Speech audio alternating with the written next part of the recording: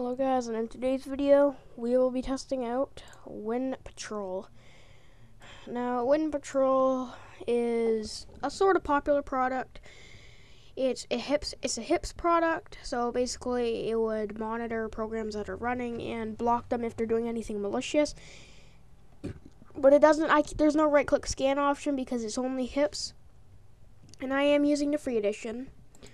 Now you can, if you go here, you can check the startup programs, delayed start programs or whatever, Internet Explorer helpers, scheduled tasks, services, options, and then plus, which you basically can buy the plus version, I guess. Plus required. What? I don't know why this, I have no idea why this is only in the plus version. It's just pathetic. Go to active tasks. We can, manage the active tasks, cookies, file types, hidden files, and recent.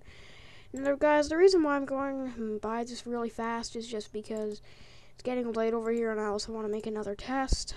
So to do this, I'm just going to extract my malware. This is the same one that I used in my Kaspersky video, but it won't make a difference because I'm not doing a scan with it. Now if we check out memory usage, I haven't felt any system slowdown at all. It's the same thing.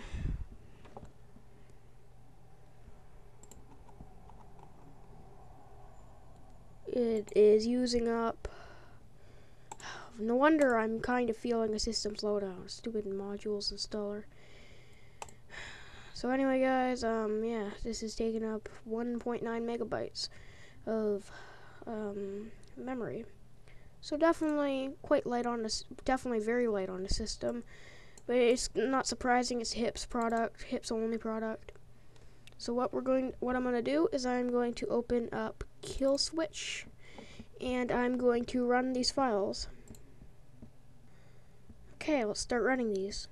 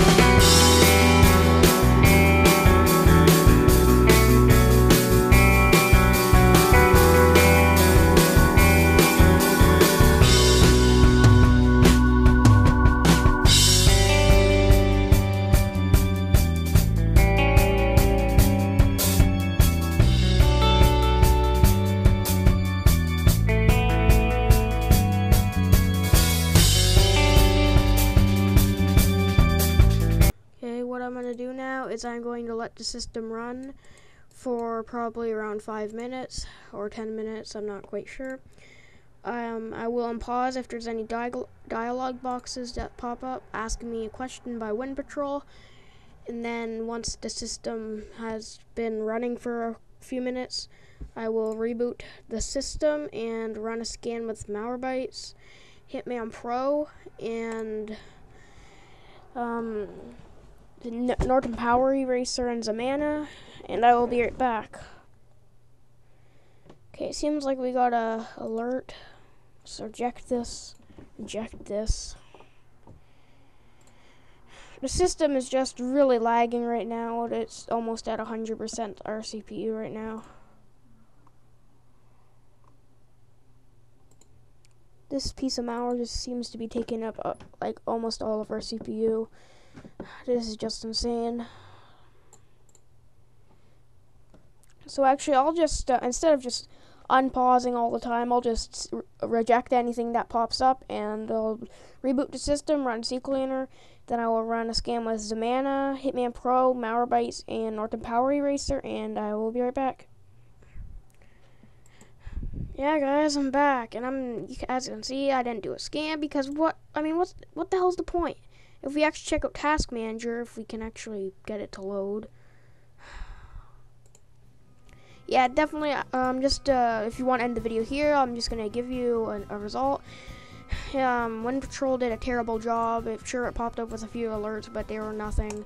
And if we actually look up in Task Manager, if we go to Details, as you can see, it's really slow now, and then it just crashes. I was actually going to show you something else, but it just crashes, and everything is just crazy. So I'm not even going to bother with the scans. I'm just going to end the test here. If you have this product, I would recommend just getting rid of it because it's just taking up unnecessary resources. Even though it's very light, it's just no point in doing anything. Yeah. Pop up with so many things doesn't do anything. Just same alerts every single time. You're not doing anything. And then I just always get this popping up, and then web browser opens up. I don't even know what's happening. But this system is highly infected, and I'm not even going to bother doing any scans, like I already said. I think that they need to really improve on their real-time protection, even though that's all they have. Or maybe they even need, they actually even need to get some type of signature based analysis or something in here, because just tips is not enough. It's just insane. Ugh.